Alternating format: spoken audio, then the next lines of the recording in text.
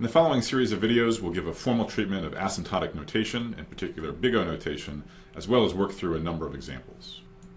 Big O notation concerns functions defined on the positive integers. We'll call it T of n. We'll pretty much always have the same semantics for T of n. We're going to be concerned about the worst case running time of an algorithm as a function of the input size n. So the question I want to answer for you in the rest of this video is, what does it mean when we say a function T of n is big O of f of n? Where here f of n is some basic function like, for example, n log n.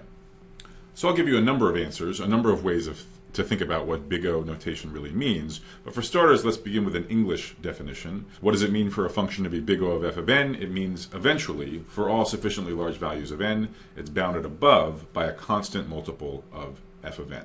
Let's think about it in a couple other ways. So next I'm going to translate this English definition into a picture, and then I'll translate it into formal mathematics.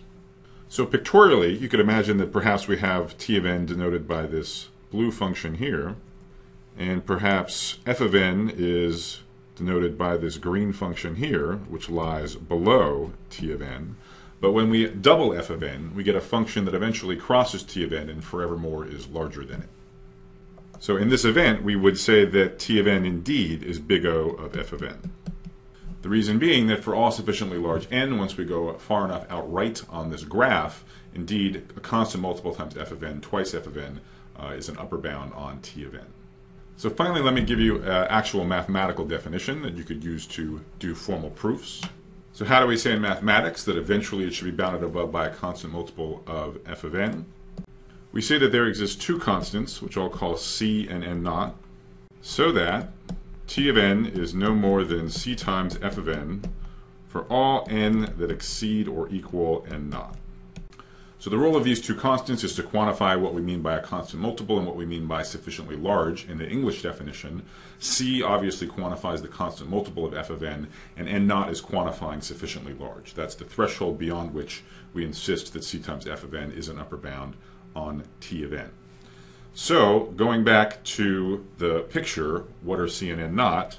Well, c of course is just going to be 2, and n naught is the crossing point. So if we look at where 2f of n and t of n cross, and then we drop the asymptote, this would be the relevant value of n naught in this picture.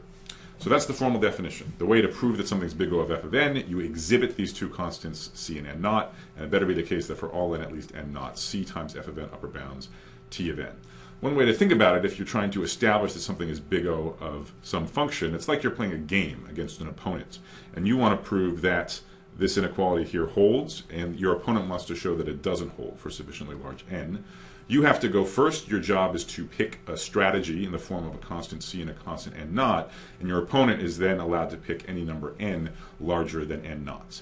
So the function is big O of f of n if and only if you have a winning strategy in this game. If you can upfront commit to constants c and n naught so that no matter how big an n your opponent picks, this inequality holds. If you have no winning strategy, then it's not big O of f of n. No matter what c and n naught you choose, your opponent can always flip this inequality by choosing a suitable large value of n. I want to emphasize one last thing, which is that these constants, what do I mean by a constant? I mean they are independent of n. So when you apply this definition and you choose your constants c and n naught, it better be that n does not appear anywhere. So c should just be something like 1,000 or 1,000,000, some constant independent of n. So those are a bunch of ways to think about big O notation. In English, you want to have a bound above for sufficiently large numbers n. I've shown you how to translate that into mathematics. I give you a pictorial representation and also a sort of game theoretic way to think about it. Now let's move on to a video that explores a number of examples.